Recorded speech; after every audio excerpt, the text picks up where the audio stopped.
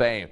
And most likely a future Wiregrass Hall of Famer won his first Major League career victory over the weekend. Here, 2011 Slocum High School graduate Clay Holmes used a 95+ mile-an-hour fastball in a 6-2 Pittsburgh Pirate victory over the Brewers. It was the Pirates' 5th straight victory. The 25-year-old rookie pitched 6 scoreless innings, allowing only 4 hits and striking out 6 Brewers and walking only 2. Pirate manager Clint Hurdle says Holmes was very impressive in his first Major League victory.